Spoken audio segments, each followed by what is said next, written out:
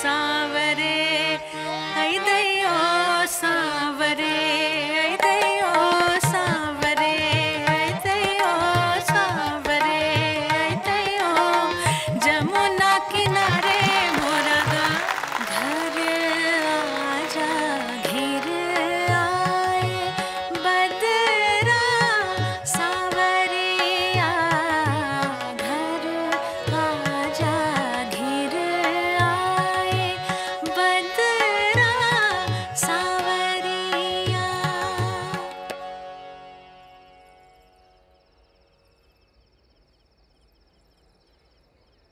कैसे हो गए वे इतने निष्ठुर, जाकर वे हस्तिनापुर।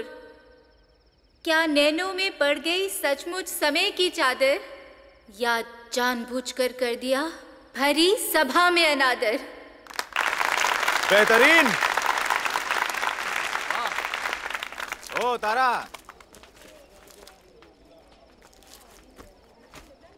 तुम्हारी दीदी कहाँ है? ऊपर है, आप ही का इंतजार कर रही है। मार खाएगा।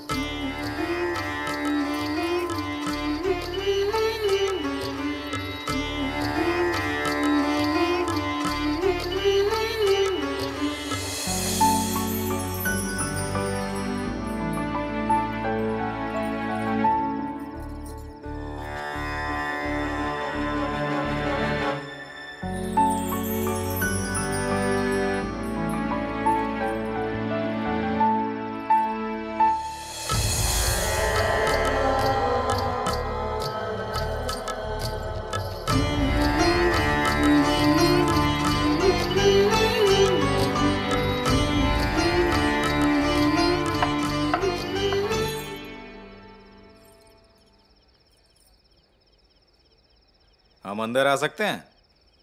आपको अंदर आने की अनुमति कब से लगने लगी? आइए ना। अनुमति तो मांगनी पड़ेगी, किसी साधारण व्यक्ति से मिलने थोड़े ही आ रहे हैं, कलाकार से मिलने आ रहे हैं। अच्छा जी, आप हमारा मजाक उड़ा रहे हैं? उड़ाया तो आपने है।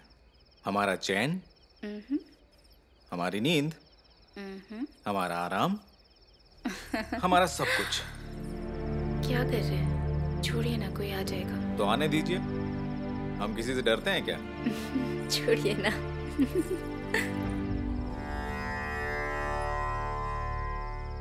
आपको जब बाकी सब देखते हैं ना, हमें अच्छा नहीं लगता। ईर्ष्या होती है? नहीं, आग लगती है। सच?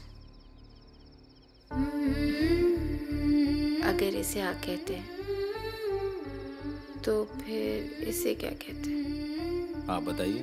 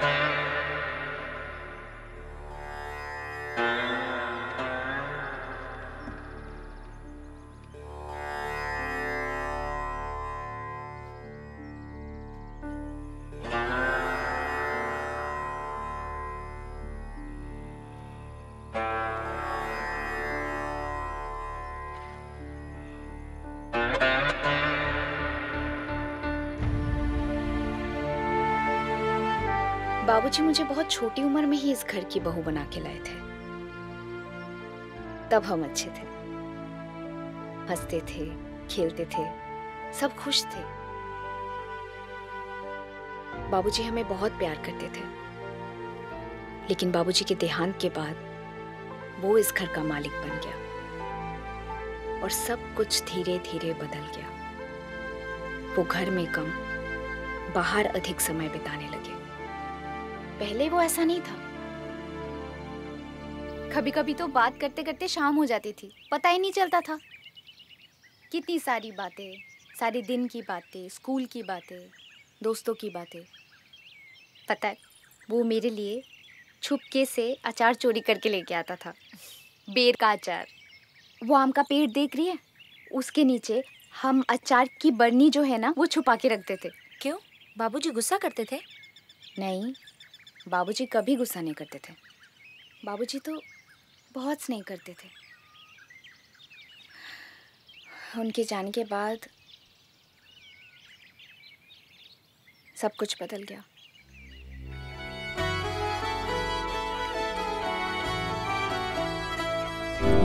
जब चाहो ऑन हो जाओ, एपिक ऑन चलाओ।